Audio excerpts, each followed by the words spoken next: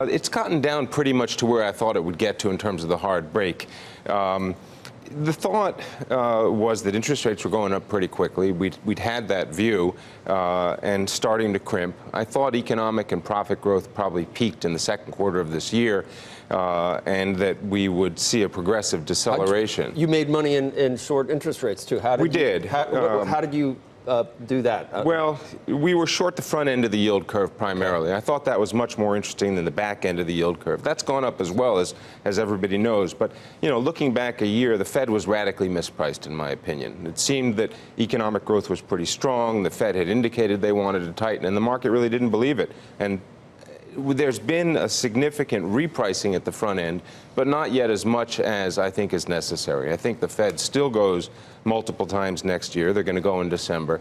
And they're doing that against a background of slowing economic growth and slowing profit growth. So the outlook for the market, in my opinion, isn't nearly as good as it was. You probably don't get a peak of substance in the market until the end of the economic cycle is in sight. Traditionally, that's how it's worked.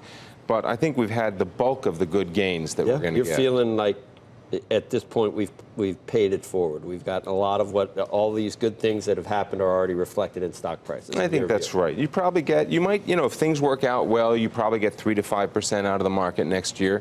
But that's not so exciting, and it's not that exciting relative to Treasury returns and risk-free returns at this year, and with volatility as well. David, just to put a fine point on that, when you say the economic growth is going to slow, you're still looking for growth, right? You're still looking for an economy to continue to grow, maybe just not at the pace it has to this point? Is that what you're saying? Unquestionably, that's correct, Becky. So the Fed will be raising rates for the right reasons still, because the economy continues to grow. Very much for the right reasons. We have effectively zero real interest rates at this point still, given where short-term rates are and where the inflation rate is. And inflation is probably creeping up, in my opinion, given what we're likely to see on wages at this point. So the Fed will keep going.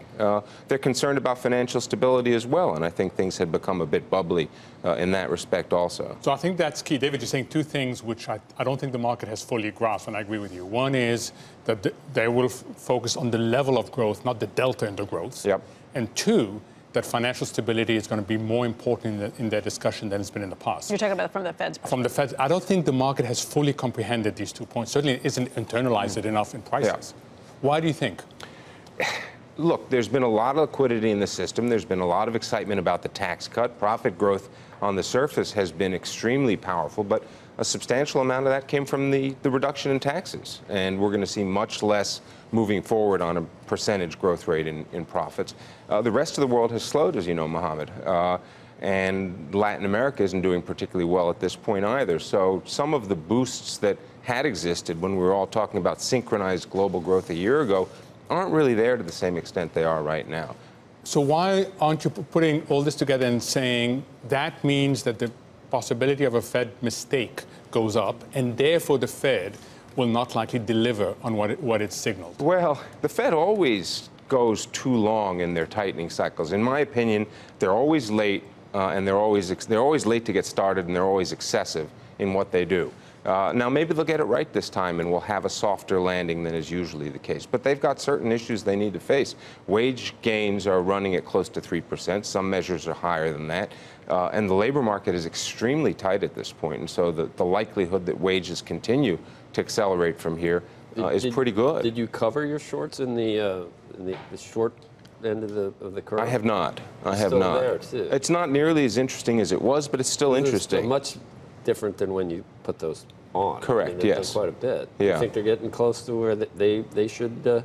You say they go too long. Should they stop now? Stop in more? No, I don't think they should stop now. I think if they stop now, you'll get excesses in the financial system. There's excesses in the credit markets at this point.